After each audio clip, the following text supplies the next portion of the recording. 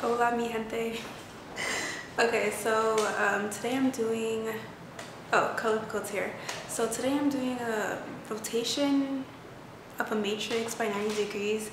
I said I was going to do it like so many times for a few months now, and it's been on my list, so I really want to do this one. Yeah, it's not in place, so I think because I've been studying the one that's not like rotating in place, I'm basically making a new list or matrix or whatever. So I will most likely do another version. I'll probably most likely do two versions in my blog post, the in place version and one that's not in place.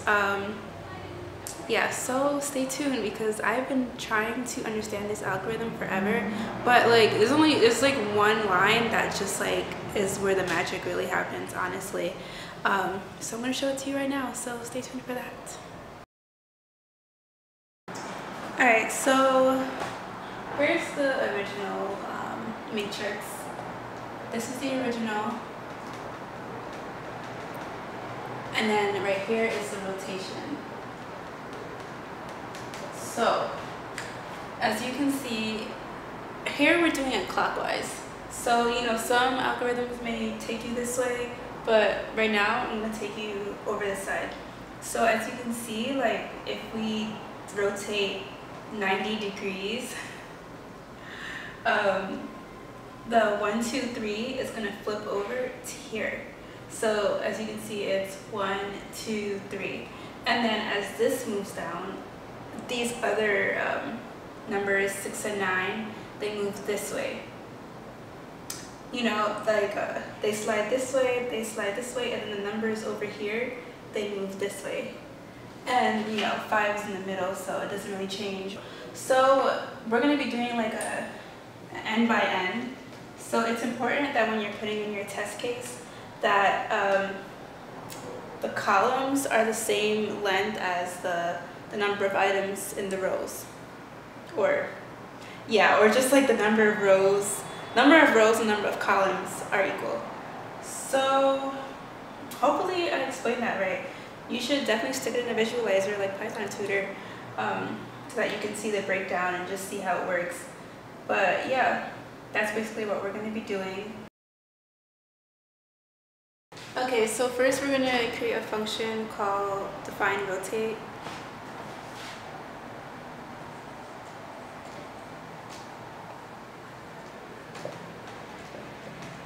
And it's going to take the matrix as an argument.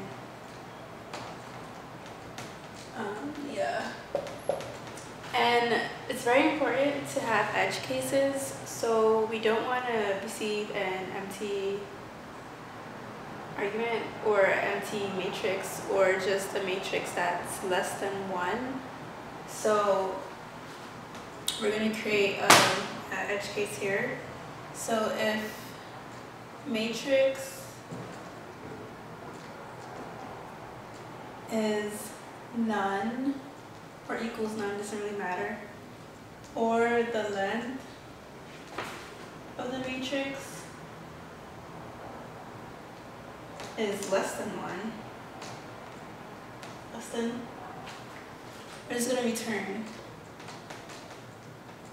So then, and if the length of the matrix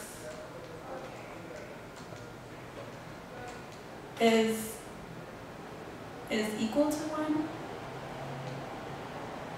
Yeah, I said that with a question. If the length of the matrix is equal to 1, then we just want to return the matrix.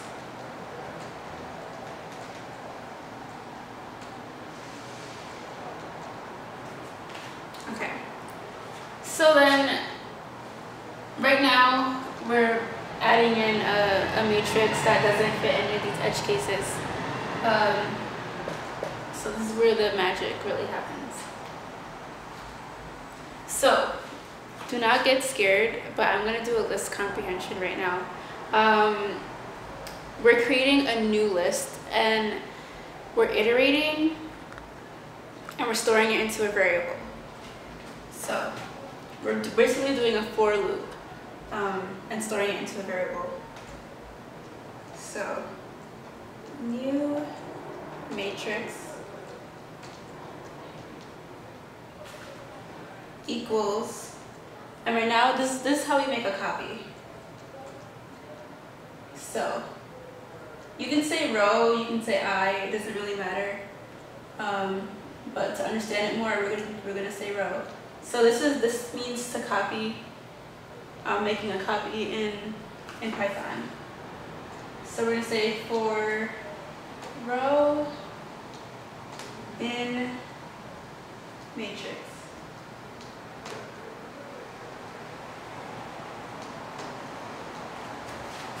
So this is gonna do its own inside for loop, and then it's gonna return basically a copy of the original list that we saw before. And it's going to store it in a new matrix.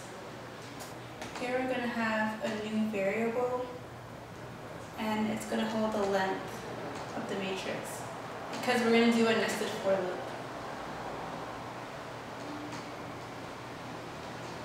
For I in range, we can do 0 to A, the length of the matrix, and then here we're grabbing the rows, 1 row, 2 row, 3 row, and then we're going to say for J in range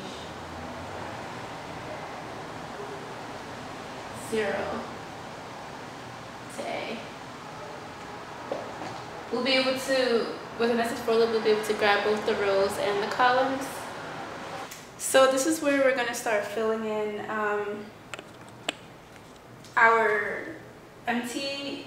This is the new matrix, and then this is the original. Can you see that? Yeah, that's the original, and then that's the rotation. So we're going to start with adding 1 from here and putting it here, and then 2 from here and putting it there, and then 3 from here and putting it here. And then we're going to loop again, and then we're going to go to this row and then do the same thing. So you're going to see in a second while we fill this in. So what we're going to do is that we're going to get our new matrix.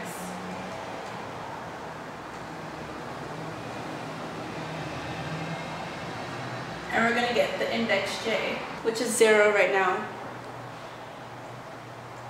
And this is the formula. This is the formula that we will use to iterate through the rows and add a new variable, new I. So we're going to do the length A minus 1, minus I. Okay?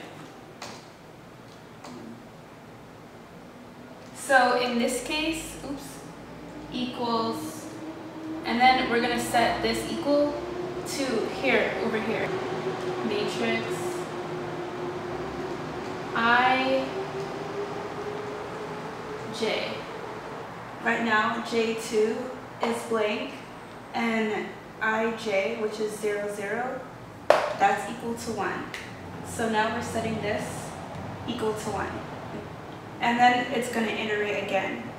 J is going to iterate again, and then now J is going to equal 1, and J is going to move down here. So we're at 0, 1, 2, so the second row is index 1, and so index 1 is like J right now, and then A still equals 3. So 3 minus 1 minus 0 is 2, so we're going to go here. And as you can see, I, which is still 0, but J is 1.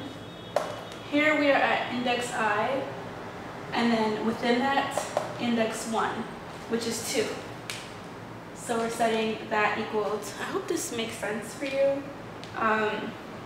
This is the new matrix right here, and we're taking, we're filling the new matrix with items from the old matrix. And then J is going to iterate again, and the new iteration of J is going to be 2. So now it's going to go to the third index, which is 2, because the index is started at 0, and it's gonna be 2, 2, because A minus 1 minus 0 is, well, 3 minus 1 minus 0 is 2. So it's going to take I, which is still 0, and now j is 2. So 0 and then j, which is 2, is going to be 3. Okay? And finally, now that we've reached the end, range A, it reached 3, so now we'll go back, and now finally I will iterate into 1. So before I was at 0, now I is going to be 1. Now we can go into the inner loop and it starts over again. So j is going to be 0. So we're going for 0, well, for j in range 0 to A, which is 3, the new matrix, j, which is 0 right now. So here we are, this is the new matrix, 0, and then A, which is 3, minus 1, 2, and now that I is 1, 3 minus 2, or 3 minus 1 minus 1, which is 1. So we go 0, 1, equals I, which is 1, j, which is 0. So the original matrix here, the second index, which is 1. So we go matrix, original, I, and then j is 0. So here we're grabbing the fourth index and we're setting it equal to here. Oops. So we have j, which is 0, and we have 1. So 0, 1. Oops, yeah.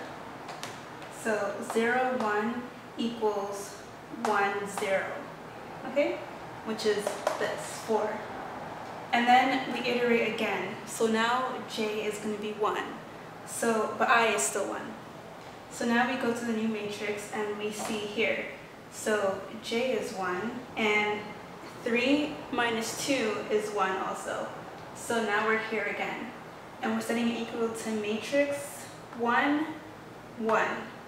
So 1, 1 is here. So 5. So we're setting it equal to 5. Okay? And then we iterate again, and now j is 2. So here we are at the new index. So j is 2, so we're at 2, 1. 3 minus 2 is 1 again. And we set it equal to I, which is 1, and then j, which is 2. So we're setting it equal to 6. And then we do the same thing over. So now we iterate again, and now I is going to be 2. Okay? And then j is going to start again at 0. Okay? So j is at 0. So here we are at the new matrix. J, we're at the top, we're at the first index again, the first row. And then we have A, which is 3, minus 1, which is 2, minus I, which is also 2. So now we have 0, 0, because A minus 1 minus 2 is 0.